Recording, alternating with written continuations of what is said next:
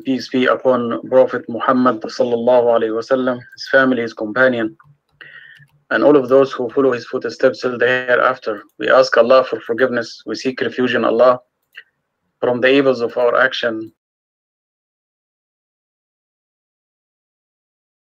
The person to the hellfire.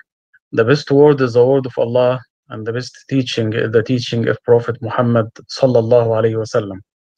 Today, inshallah, we are going to listen to your thoughts and reflection upon the story of sacrifice between Prophet Ibrahim alayhi salam and his son Ismail. These are the days of sacrifice. Many people around the world, they share the pilgrimage, they share pilgrims, and they do sacrifice, even if they don't go to the Hajj. So this has been practiced for over 1400 years ago. But do we really understand that what should bring happiness to your heart is not when you slaughter a lamb or a cow, the udhiyah, the dhabiha, but when you slaughter what is attached to your heart. Again, what should bring happiness to your heart is not when you gather with your family and you slaughter a lamb, a cow, the udhiyah, but when you slaughter what is attached to your heart, what prevents you from moving forward to Allah tabaraka wa ta'ala. And this is the lesson that we should gain. So inshallah, Sister Layla will lead the discussion, and I will be around to give our comments, and also me and Sister Layla would help you, inshallah. So everybody is encouraged to come forward and to speak from their experience, to speak from what is around them, and also to think about, oh, I shall slaughter this from my heart. I shall remove all of this from my heart in order to move forward, in order to perform my prayer in a proper way. When I stand before Allah, I feel that there is barriers between me and Allah. And these barriers, maybe this sins, mistakes, this something that is attached to my heart, this wrong love, devil, something inside my heart. So I have to decide during these days to slaughter, to remove, to cleanse my heart from everything, and empty my heart from everything but Allah. Empty our heart from everything but Allah. And this is Tawheed. So, Sister Layla, you may start, inshallah. Jazakallah khairan. Yes, alhamdulillah. This is a good topic, and I want you guys to really think about it, because we've been speaking so much about the prayer. You know, how the prayer is a when you pray and recite that Fatiha, you're recording in progress. You're having a conversation with Allah. And a lot of people have issues that they have to free their hearts of before they pray. For example, maybe you've had an argument with your spouse. You have to let that go so you can concentrate and focus on what you're saying and talk to Allah. Maybe the children are stressing you out. You have to free your heart from all of that. Maybe the job is expecting you to do something. So, you know, when it comes to our prayers, we have to make sacrifices. And then in our personal lives, we sacrifice every day. So who's going to start us off speaking about what are some of the personal sacrifices that you make for Allah in your personal life, in your prayers, or whatever? Who would like to start us off, please? I'll start. I don't really know what y'all talking about, but I'm going to do it like this. Every Wednesday, I sacrifice my time, my everything for Allah to feed this community out here in Fresno. We feed over 200 people every Wednesday, except for the third Wednesday of every month that Allah give us breath, rain, shine, or earthquakes. I'm out there in that rain, in that heat. It's 108. I'm out there regardless, doing it. That's the sacrifice that I've made for my God. And that's all I got to say. Alhamdulillah, and that's a big sacrifice, especially considering, you know, the age, you know, and this is a sacrifice for any woman to give up her time and spend every day, 1 day out of every week in the heat, you know, providing food, you know, for the homeless. You know, this is a great sacrifice for the sake of Allah, and you're not getting paid no money for it. You're doing it fi sabilillah. So, mashallah, that's a great example. Dr. Asim? Yeah, you're right. And we last time we spoke about the worship that we offer, like offering your prayer, fasting, charity, zakah, and you go for Hajj. So all of these, all the worship that we offer, teach people how to sacrifice and how to raise the notion of sacrifice. Salah, prayers, you take out of your time. A charity, you take out of your money, and this is what Sister Amina mentioned.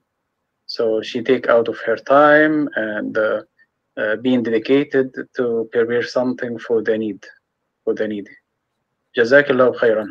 So may we have the next one? Yes, alhamdulillah. Sister Jamila.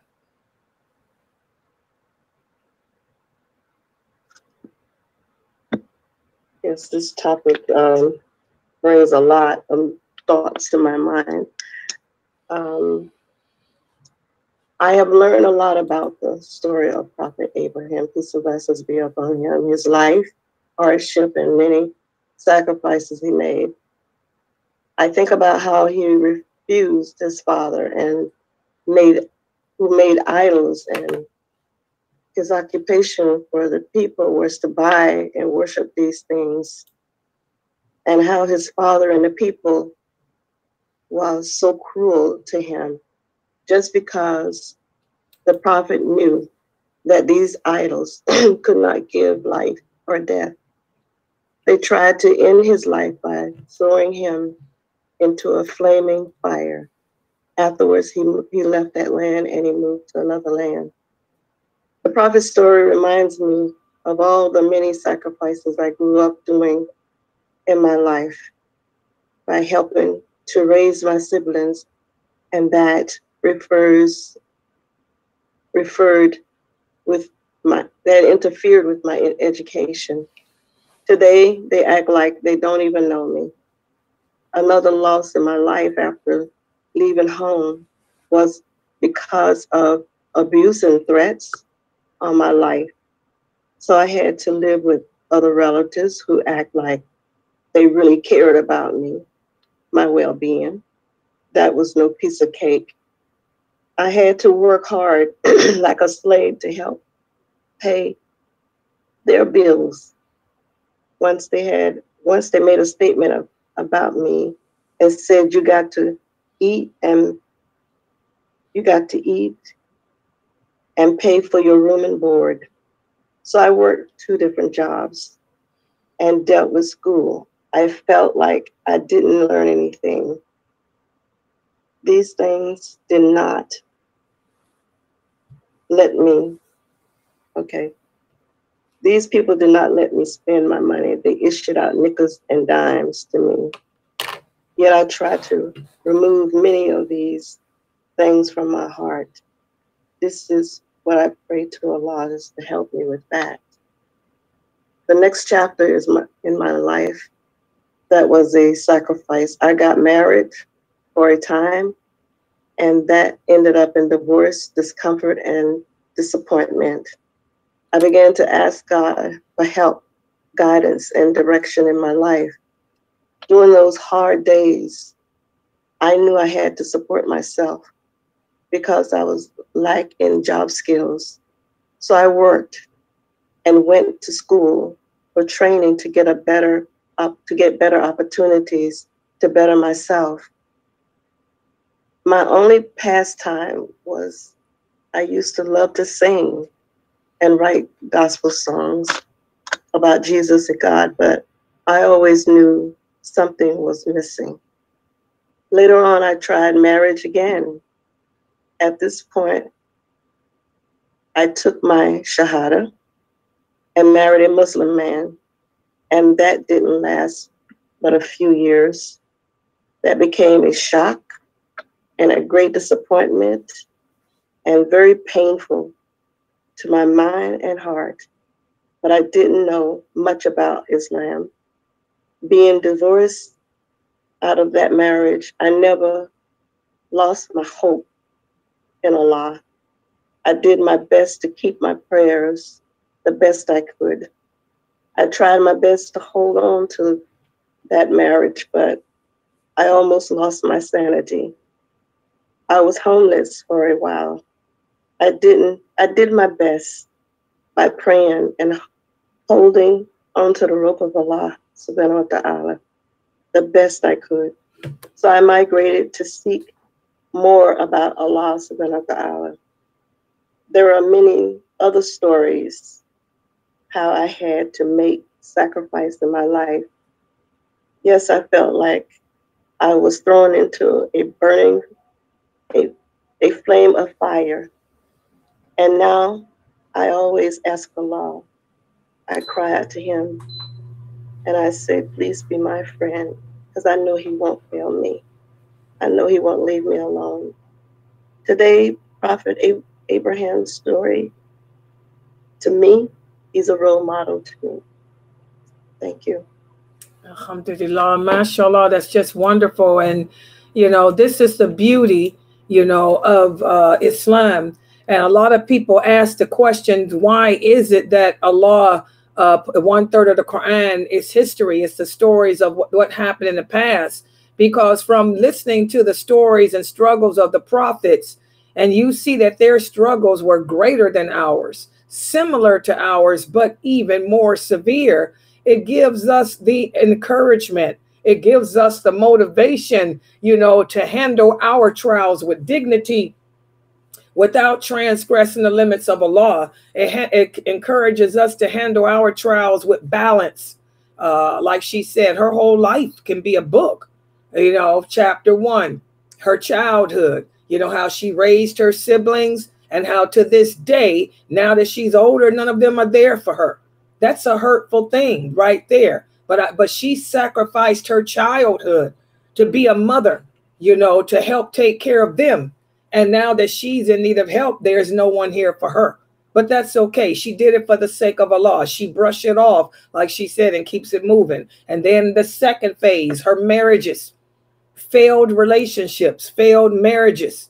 Okay, she brushed that off. You know, I sacrificed. I gave the best of me to 2 men who didn't appreciate it. And that's a hurtful thing. But she brushed it off, kept it moving. You know, so and when she hear about the struggles of Abraham with his family, you know, that gives her solace in the fact that hers and how to deal with hers. She listened to how he struggled in his relationships, you know, 2 women that he loved. It gives her peace in hers, you know. So, mashallah, Sister Jamila, may Allah bless you for sharing that with us. You know, sacrifice. That's what life is all about, guys. What sacrifices have we made for Allah? Allah created us to worship him. He put us here on this earth to be tested in that. The question is, what have you done for him lately? Subhanallah. Yeah, Dr. Asim? Sometimes if you don't do sacrifice, like when our body is not healthy and somebody got something that need to be removed, so they have to go to the operation, and to remove whatever is not functioning well. Like remove the leg, remove the hands, remove whatever. So any limbs that is not healthy should be removed. Otherwise, it's going to contaminate and spread the infection throughout our body. So when somebody go through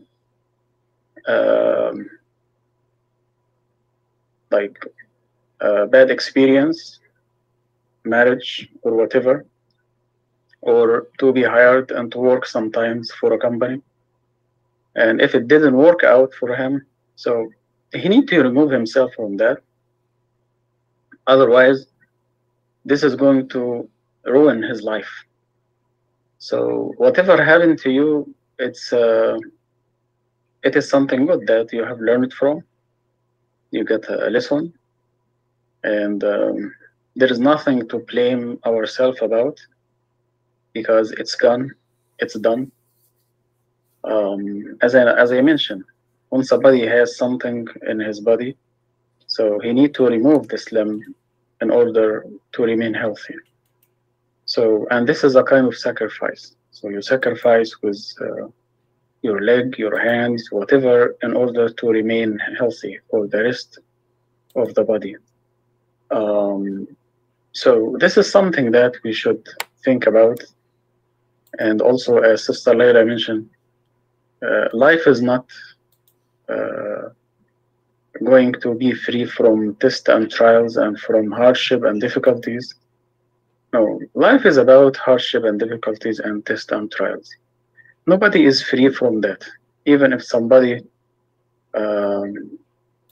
try to show people that he's happy and he has this and this and this, the more they talk about their happiness, the more you feel that their heart is unhappy.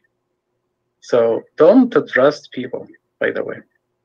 Don't trust people, because the inner happiness and peace is from Allah, nothing else. Nothing else.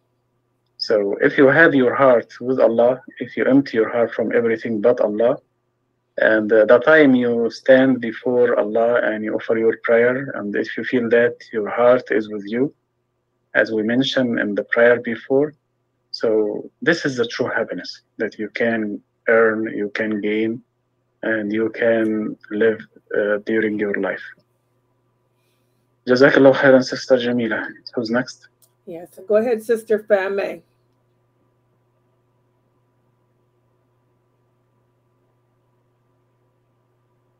Okay, so sacrificing for the sake of Allah, for me personally, I would say that the thing that I've sacrificed for Allah is my free time in my youth.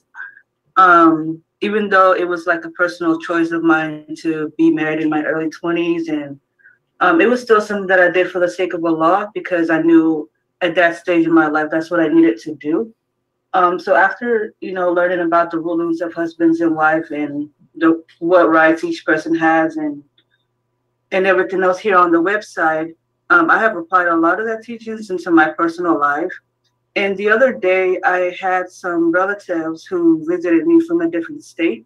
And one of my cousins, she had another person with her who was also living here in the state, but I didn't know who the person was.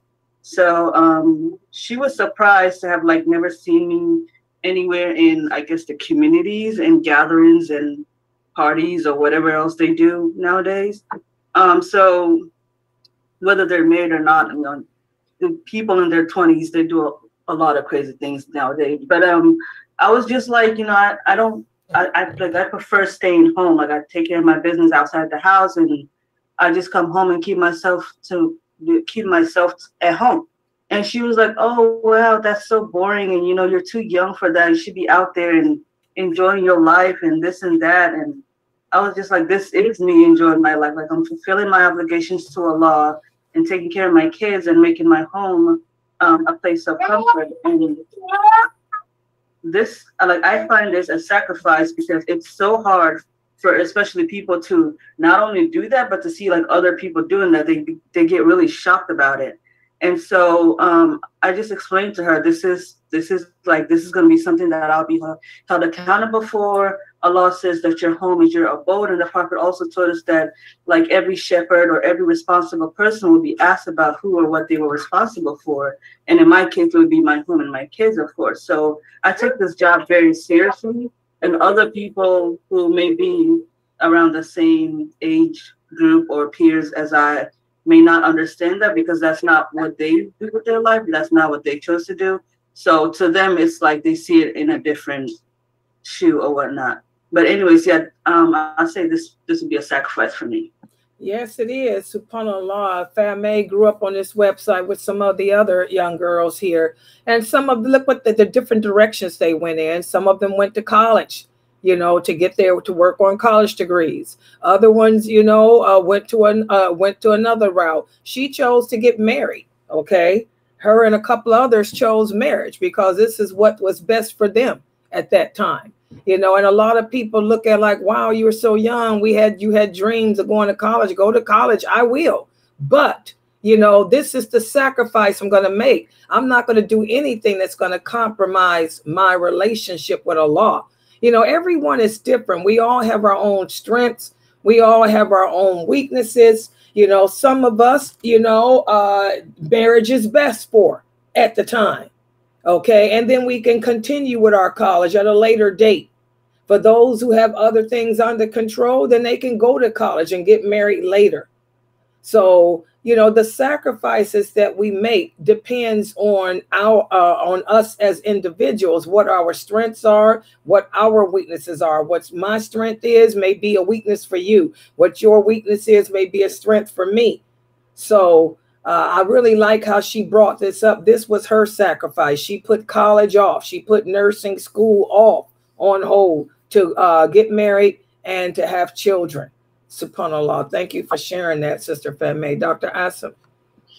Yeah, the sacrifice for female started at early time during the time of pregnancy. So during this time, so look how much she sacrificed for her own, like newborn baby or the embryo.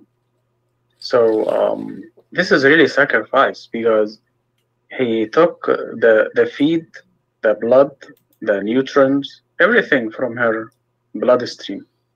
So that's a kind of sacrifice. So when we talk about sacrifice, by the way, so what comes first to my mind is the motherhood, because this is really a start before even the delivery for her baby. So, and after delivering the baby, so breastfeeding, and how much do they care, how much they care for their kids. So yeah, you know, they take out of their time, out of their comfort. When they hear their baby screaming at night, so they wake up and start to you know, see what is going on, and to provide their kids, their infants, with what they need. So this is really like a life of sacrificing in different ways. And unfortunately, nowadays, some like mothers, they deliver the baby, and after that, like few months, they take him, they give him to the daycare, they give him somewhere, and they start to try to find how to manage between this and between their work. So this is not good for bringing our generation, for bringing a healthy kids, because kids got their education, their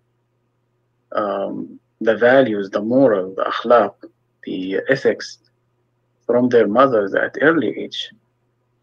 So so instead of keeping your son with you or your daughter, so they go and, you know, put them in the daycare or in whatever, and they ask for babysitter, this is not good, because we have seen that happened at different countries, wealthy countries, and it ended up that when they go home, they found their kids worship fires, because the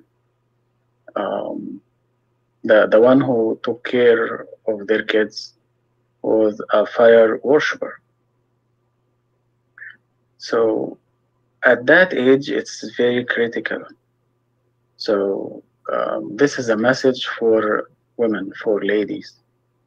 When you have kids, you have to take care of your kids. Kids are a blessing from Allah, a ni'mah from Allah. Everybody is looking forward to have daughters and sons and many kids. When you got the kids, there is a responsibility. So open the Sunnah, the Quran, and try to find what is your rights and what is your duties, what is your responsibilities. Not to get the kids and then to throw them somewhere. So that's a kind of sacrifice. That's a kind of sacrifice. And because we don't raise the notion of sacrifice during our life, starting from early childhood with our kids, some may suffer because of that. And then after that, they don't have this affiliation with their kids anymore. So thank you, Sister Femi, because you brought something very important. And we have to not to think about it, but to live within the moral and the values of the sacrifice. We are not here in this life to enjoy and to have fun. I saw sometimes some ladies, they go for parties in order to have fun, and they leave their kids somewhere else with babysitter, and they don't know what is going on. And we heard about some crimes, and some of them, they were murdered because of that. So be careful of this, because you never know what has happened to your kids. They may become, God forbidden, homosexual because they live them with somebody that they don't know about. So this is very serious issue, very serious issue. The best job and the most important job for female is to raise kids, and that's a kind of sacrifice. Thank you. Yes, Who's next? Very well said, Dr. Assam. Yes, Sister Anissa, go ahead. Alhamdulillah, alhamdulillah. I think this is a real good time to bring in, as a child, when I would get a cold, or just a cold mainly because I wasn't having illnesses other than the chicken pox. I remember those.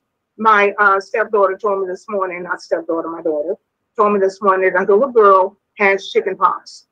And it just set me into a whole different mode of having her teach this child now. This is her test from Allah. Teach her to talk to Allah and ask Allah to heal her, because Allah is the greatest physician. I use some of the prophets like Jonah, if I get in trouble, or any of the prophets that have gone on before me that has had an illness. I look to see what they did. Number one, they had patience. They had patience with their illness and waited on Allah to heal them. But while they were waiting on Allah, they talked to Allah. They repented to Allah. They let Allah know, I know I got this. If something happened to me that I caused this, please forgive me, because I don't want this. We as children get tests. This is the time to teach our children how to talk to Allah, to get rid of your illnesses, to let yourself know that Allah is the one that we turn to for everything. And believe me, the Christians do this. They do this with their children. They throw Jesus in their face all the time. We need to be throwing the correct prophets in our faces, in our children's faces when we have a problem. So my illness is right now is sciatic nerve, and I'm having to have patience because can't nobody give me a shot until July the 27th. And I'm walking like an old woman bent over. So subhanallah, but Allah is getting me through. So I just want to kind of remind us there, we need to see Allah. We need to go to Allah. We need to understand we can tell Allah anything. Get that relationship with Allah subhanahu wa ta'ala. SubhanAllah. Alhamdulillah. Yeah, mashallah. Exactly. You know, this is one of the things that's supposed to distinguish us from the unbelievers, is when we are faced with calamities or hardships in life, you know, we don't sit around complaining and whining about it. We turn to Allah for help. We turn to Allah for guidance. We turn to Allah, you know, for treatment and all of that. And Allah says, you know, take the treatment when He does send it. And He emphasizes over and over and over again patience in the Quran. You know, so this is, like she said, something that we need to get back to teaching our children, to not complain so much, you know, and whine so much, you know, to learn patience and to ponder the prophets who came before us, you know, the pain that they went through, the sicknesses they went through, and how they handled it with dignity and patience. You know, mashallah. Dr. Asim, you have any comments on that? We got to remember all the time when we have any difficulties, such as when we have any disease, and this is something we get used to it. Like nobody lives without any disease, like a cold, flu, headache, whatever. During that time, if we don't follow a certain procedures, Allahu Akbar, Allahu Akbar. So, we have to set the priorities in our life. For example, when we hear the call for prayer, so we stop talking, we stop everything. Even if you recite the Holy Quran, so the priority now is to listen to adhan and repeat after the muazzin. So when we look at sacrifice, set up the priority for your life. So if somebody got any illness or disease, if they don't think about the priority at this time is to eat this and to stop that, and I'm not allowed to do this, I'm not allowed to do this. If we don't follow a certain way of life for like a week or a couple of weeks, you will not be able to get recovery or to heal yourself. Even if you have a cut in your leg or your hand. So we have to care about it and not to let the water to come most often. So I would say following a certain way of life when we are sick, this is a kind of sacrifice, because you give up the normal life, the life that you like, the way that you have been, you know, eating and drinking and going out and enjoy your life. And so controlling our desire is the way of success. Put it in such a way. If we don't control our desire, we will not be successful in our life. And this is for dunya, for your life, for your career, and for also your deen in the hereafter. So Sister Anisa, mashallah, she reflect upon when somebody face any disease or sick, the way they should think about it should be following a certain way in order to be recovered. Thank you. And going to the next person. Yes, Sister Elma, go ahead. Okay, I wrote a couple of paragraphs here. Hopefully it will make sense. So as a young teen, I chose to submit completely to Allah to the best of my ability, not just partially. I didn't look for boyfriends as my relatives and peers did. Instead, when I was approached by a boy, I would say, I am a Muslim, first of all, and I won't disrespect my parents by going behind their back. I sacrificed being the same as others and being invited in their groups and the short enjoyments of this world, and instead chose to submit to Allah and earn His pleasure. I sacrificed displaying my beauty and going to haram celebrations where women would dance to music, looking at each other, touching hands, being lost in the deceiving enjoyments of this world. I didn't go to the parts of my sister's wedding that were haram and the celebration of my brother's circumcision because I was seeking Allah's pleasure and not the acceptance of people. I earned my family's displeasure because of my decisions.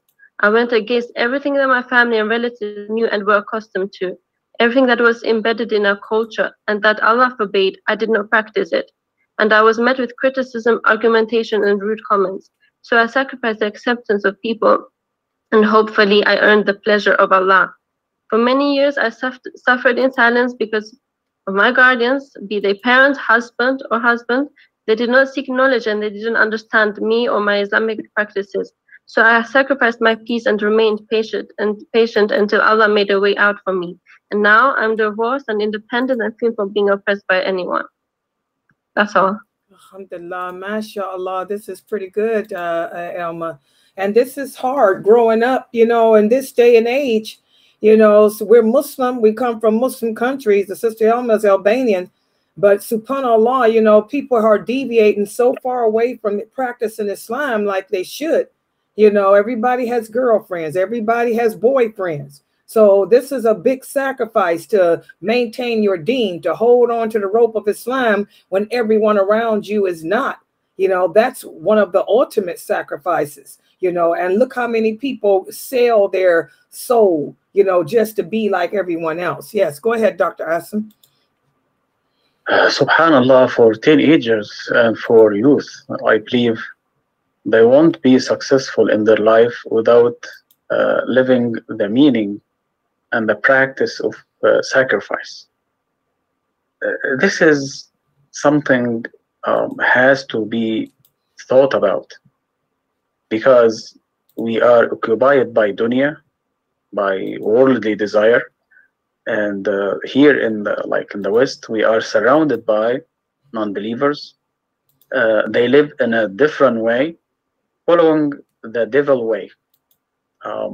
I'm trying to make it very clear. So you follow Allah Tabaraka wa Ta'ala and His Messenger, and if you don't follow that, you are in the devil way. There is no in between.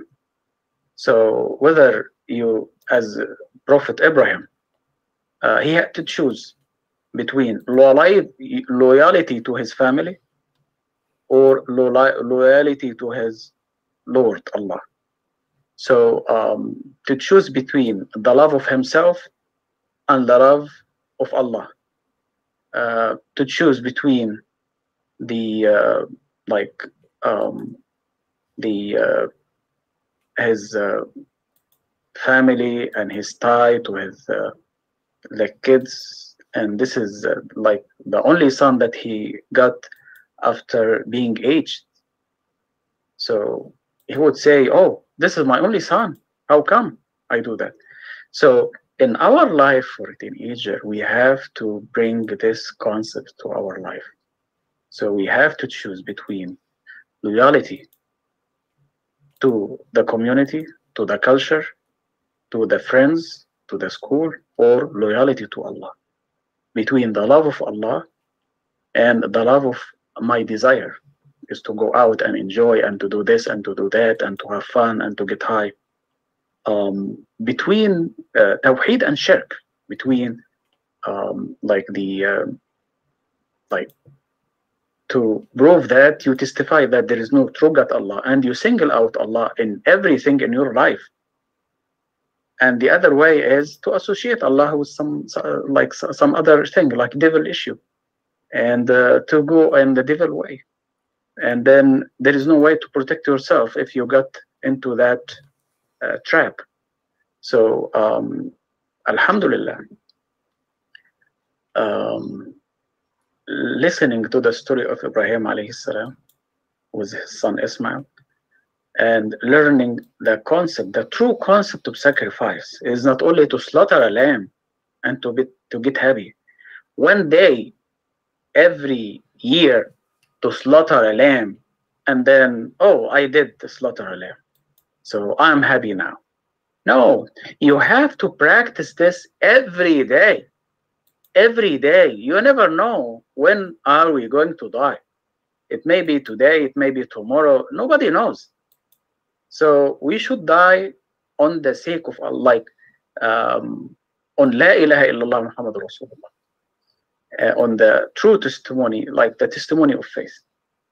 So in order to protect the testimony of faith, so now you learn that the concept of sacrifice is highly important in Islam, and you have to raise the notion of sacrifice.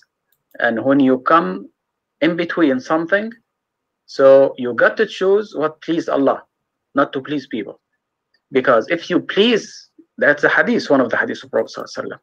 If you please the community, the friends, the family, in displeasing Allah tabaraka wa ta'ala, Allah will be angry with you. Allah will be displeased. And then later on, everybody will be displeased with you. But if you please Allah, Allah will be pleased with you, and Allah will make people pleased with what you are doing. Even if you are doing something different, but they will respect you. They will respect you. And there are many lessons about that. So for teenagers and for youth, when it comes to choose between something to please Allah and something to displease Allah, it choose what please Allah. It choose the scarf. It choose the place that you go without any violation, no like wine, not this, not that. So this is something has to be not thought about, but to act accordingly, because nobody knows what is going to happen in our life. And every time, if you give up, that's another hadith. If you give up something for the sake of Allah, Allah will bring you more things that will be beloved to your heart. Man taraka shay'an lillah, abdalahu Allah khayran min. So when you give up something for the sake of Allah, Allah will give you something better than what you have left, what you have give up. Think about it again. When you give up something for the sake of Allah, this will be replaced with something more beloved to your heart and more important than the thing that you refrain from or you give it away. Jazakumullahu khairan. And I see people are around, so inshallah would like to listen to the share. Jazakumullahu khairan. Is there anyone else who would like to share any sacrifices they've made with us? Because I don't see any other hands up. Is that it? I think that's it, Dr. Asim. Others that just joined or just listening. Yeah. They don't have something to share? No. I don't think so. Inshallah, we come to the end of this conversation, but I am sure we have more things to be shared. We have things that we can learn from each other. So life is about sacrifice. You set up the priority in your life. And the first priority is what please Allah. What please Allah. So سبحانك اللهم وبحمدك نشهد أن لا إله إلا أنت نستغفرك ونتوب إليك.